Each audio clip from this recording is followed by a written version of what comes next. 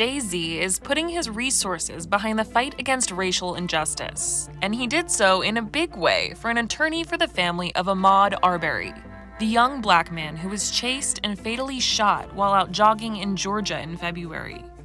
Civil rights lawyer S. Lee Merritt revealed on social media this week that Jay helped him out with a high-speed mode of transportation when he needed to travel to the preliminary hearing in the case of Arbery's killing. Lee shared a photo of his ride and wrote, "When you absolutely have to be in court to stand with your client and righteous protesters for justice?" Jay-Z sends his private jet. That's part of the PPE plan to get us out of this crisis. People power, political power, economic power.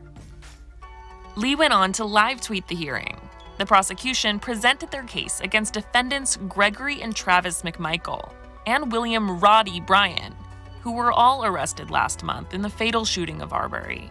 The McMichaels were charged with felony murder and aggravated assault, and Bryan was charged weeks later with felony murder and attempted false imprisonment, per NBC News. Lending Lee a plane is just the latest in a long line of moves Jay has made in recent weeks in the fight for Black lives. The rapper was active in the campaign to seek justice for Arbery from the beginning. Last month, he, Lee, Alicia Keys, Meek Mill, Yo Gotti, and civil rights attorney Benjamin L. Crump signed an open letter to Georgia's elected officials urging for a fair trial. Jay has also been very involved in the fight for justice in the death of George Floyd. Minnesota Governor Tim Walz revealed in a press conference earlier this week that the Roc Nation founder called him personally to address the tragedy and urge that action be taken. It was so incredibly human. It wasn't Jay-Z, international, celebrity and well-known. It was a dad and I think quite honestly a black man whose visceral pain of this that he knew. His words to me, and I want to be the confidential, but to summarize what it was is justice needs to be served here. Floyd died in police custody last month. Arrest video showed Minneapolis police officer Derek Chauvin kneeling on Floyd's neck as he pleaded for his life, saying multiple times, "I can't breathe."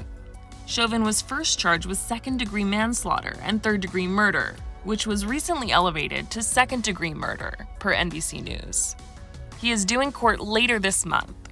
Meanwhile, 3 fellow former police officers at the scene have been charged with aiding and abetting second-degree murder unintentional while committing a felony, and aiding and abetting second-degree manslaughter with culpable negligence. In an Instagram post after his conversation with Governor Walz, Jay called upon Minnesota's Attorney General to, quote, "do the right thing and prosecute all those responsible for the murder of George Floyd to the fullest extent of the law." He added in part, "I am more determined to fight for justice than any fight my would-be oppressors may have. I prevail on every politician, prosecutor, and officer in the country to have the courage to do what is right.